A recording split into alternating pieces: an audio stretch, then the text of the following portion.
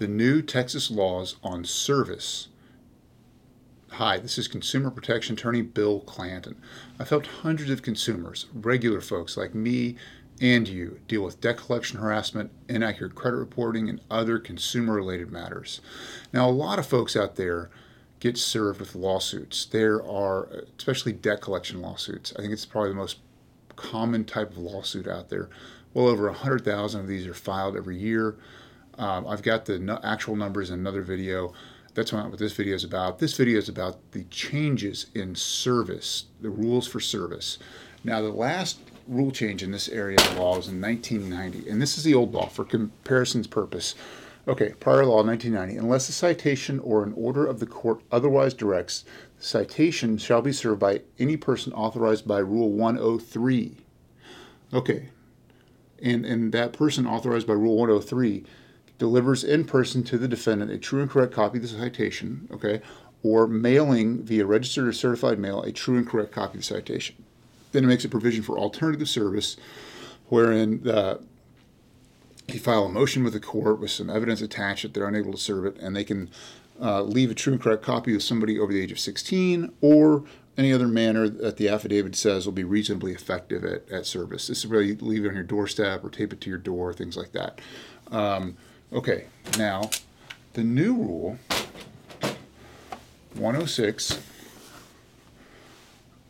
new law 2021, effective December 31st, 2020. Okay, so unless the citation or order of the court otherwise directs, the citation shall be served by any person. It no longer has to be a person authorized by Rule 103.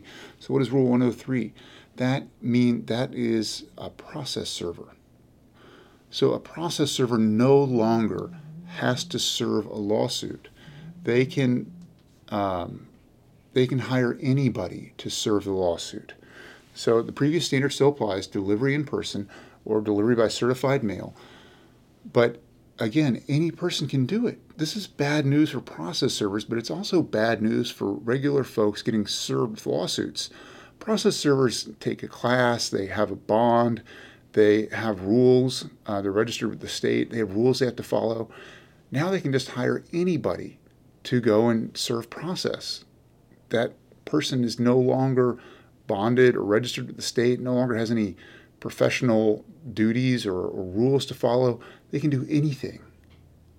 So it's bad news for process server, and it's bad news for regular folks who are getting sued. Now, the alternative service is about the same, but in any other manner, including social media, email, or other technology, the statement or other evidence that shows it will be reasonably effective getting notice of the suit. So you can get served by social media now.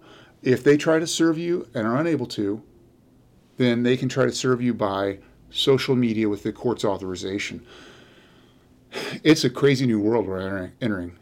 Anybody can now serve you with a lawsuit. And if they make a statement saying they can't to the court, then the plaintiff can get authorization to serve you by Facebook or Twitter or other social media. This is a whole new world. So if you think you've been served with a lawsuit, but you're not sure it's effective, then it might very well be. It's important to be on alert for this type of stuff. If you need help fighting one of these lawsuits, give us a call. If you've been sued on an account you don't recognize, pull your credit report and see if it's on there. There are hundreds of thousands of these lawsuits filed every year, and it doesn't matter if the account's not yours, or if you owe it, or it's ID theft. There's defenses available to all of them. Give us a call. We're happy to talk to you some more. And if you got something out of this video, please subscribe. Thank you for watching.